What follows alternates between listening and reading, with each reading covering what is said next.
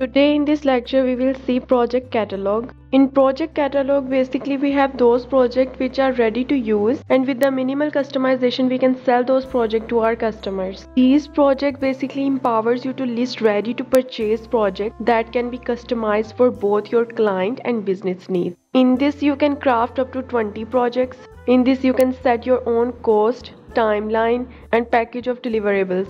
One more benefit you get by using this project catalog tab is land more contracts from a single project, which means you can sell one project to multiple users by minimal customization. So it definitely attracts more of the work you enjoy. Now let me show you it practically. First, I'm here on the landing page of Upwork. Now I'm going to click on my project dashboard. Now it's landed directly on project catalog, but as we haven't any project in catalog, so we can't see any project. Let's create our project in the catalog and click on the create a project button. First we have to return title of the project, and you need to remember one thing, that your title should be self-explanatory. Here we have different categories and we need to select one of them. So let's browse it and select development and IT. And then next, when we narrow down this category, then we need to select QA testing. Next we need to select one type of testing, and next we need to select the device. Next we need to add the searching tag. Let's click on save and continue.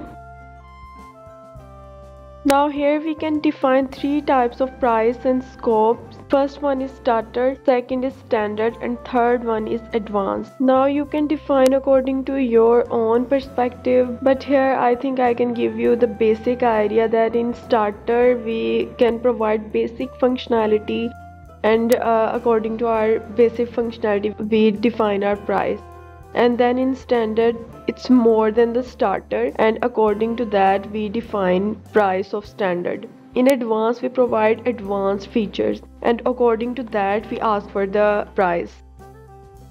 So just to make you understand, I'm going to fill it.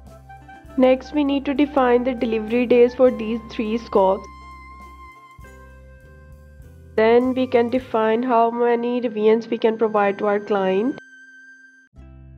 Then we can define the time of screen recording, like for the starter we are providing 2-minute screen recording, for standard 3-minute, and for advanced 5 minutes. Obviously you can change according to your own project. Next we can share which unit test we are providing to the client.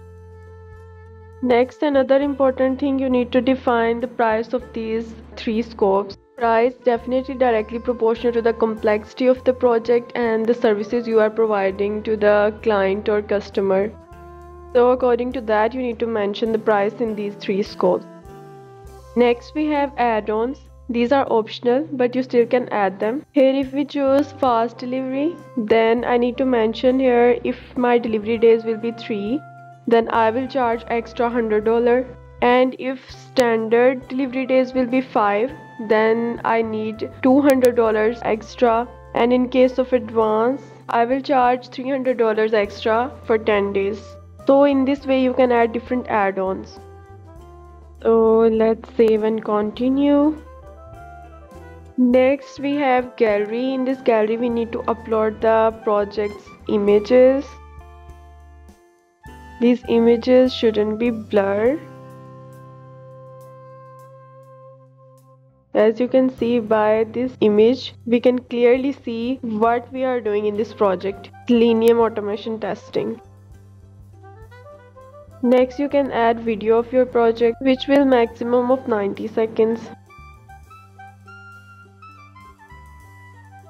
Next you can upload sample documents related to your project. Next there is a requirement section where you need to tell the client what you need to get started. For example, for this Selenium project I can write type of website you need testing for, and this requirement should be mandatory. And exactly like this you can add more requirements.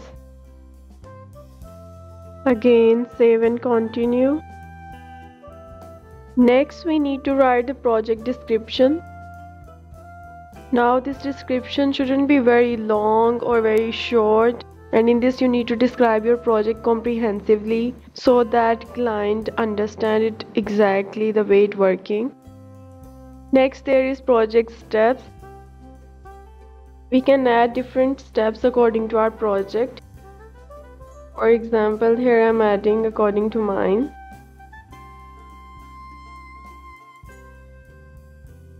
Then there is a question answer section. You can ask question here. Then again click on save and continue.